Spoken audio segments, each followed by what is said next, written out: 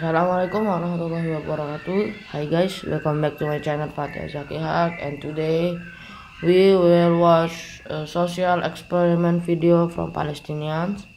Why I will watch this video? Because a few days ago we have celebrated Indonesia 75th Independence Day. Okay, let's go to the video.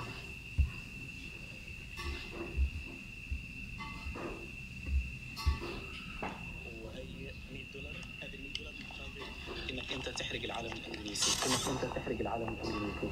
ممكن تديني $100؟ تفضل. الان انا مساعد احرق $100 الامريكي وما احرقش علم دوله اسلاميه. ما احرقش علم دوله اسلاميه.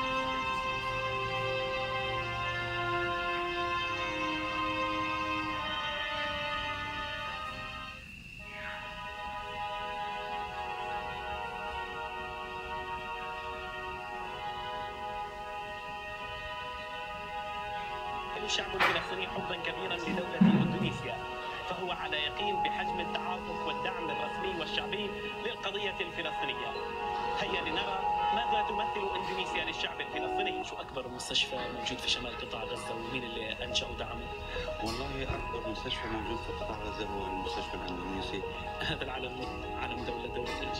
دولة اندونيسيا اكيد. اذا ممكن تمسك لنا العلم.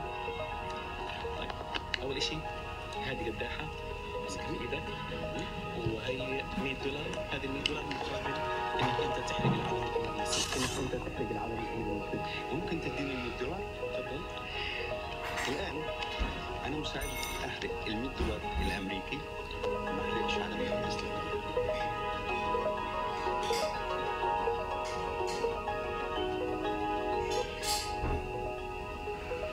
الدوله الاسلاميه دي في بينها وبيننا توأمة اسلاميه ما بين القدس وبين اندونيسيا.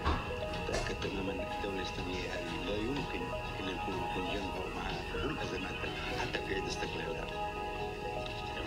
$100 الامريكي ترجع، قداحة ترجع، والعلم هذا رح نحطه بجانب العلم الفلسطيني عشان نقول فلسطين واندونيسيا اسلامية واحدة.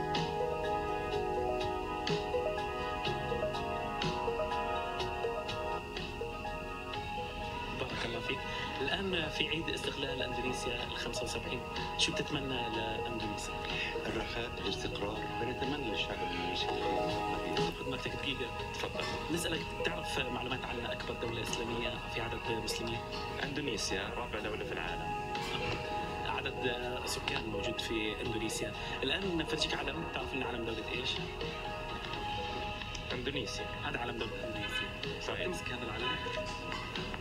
بدنا نعطيك اول شيء قداحه، تفضل، ومقابل $100 بتحرق لنا العلم الاندونيسي.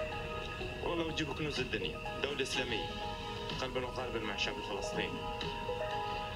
يعني مش صح اللي انت كمان بتسوينا تعمل لقاءنا تلقى علم دوله اسلاميه. مش صح اللي انت كمان بتسوينا تعمل لقاءنا تلقى علم دوله اسلاميه. بارك الله فيك، كان اختبار. Okay, that is the video. $1,000 is equals to approximately 1.5 million rupiahs. That is much money.